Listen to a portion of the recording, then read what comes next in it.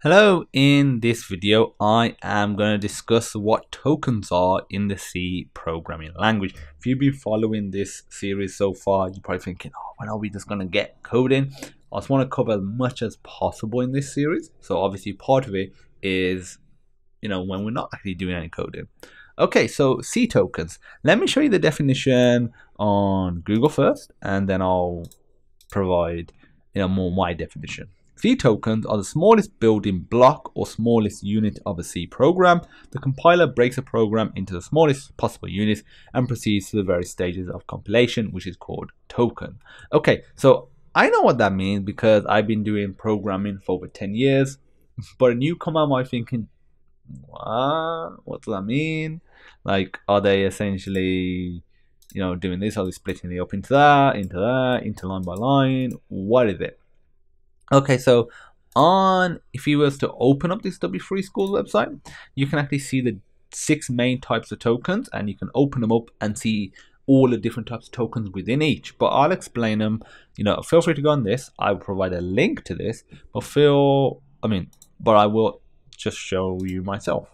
Okay, so what we've got right here, these are tokens. So like this, for example, is a variable token.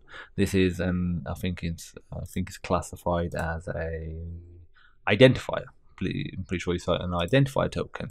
So this is another built-in token. Printf is another token. Return is another token. So these indicate to the compiler that these are pre-built essential building blocks and they have specific functionality. So an int is not going to act like a character, for example. An int is short for integer, which is a whole number. It's going to act like an int. That is fixed. There's no real way of getting around that. You could use another variable type. You could convert it into something else, but an int on its own is just an int, simple as that. So these are tokens. These are what is built in. This is not a token because we have customized it. I could easily have said by, and if I was to run that, save that. If I was to run that, it's still fine. But if I was to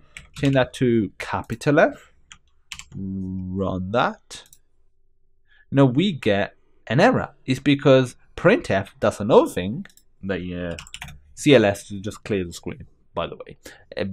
Printf is lowercase, and not only that, C in general is case sensitive, so just bear that in mind. So these tokens, they're pre-built, they have a specific functionality, and they are case sensitive. That's really it. It's just the building blocks. And like I said, you could go to this website that I'll provide a link to. Feel free to open up all of these. Don't know why special symbol isn't there. You could Google that one, and there you go. It's giving you examples of it.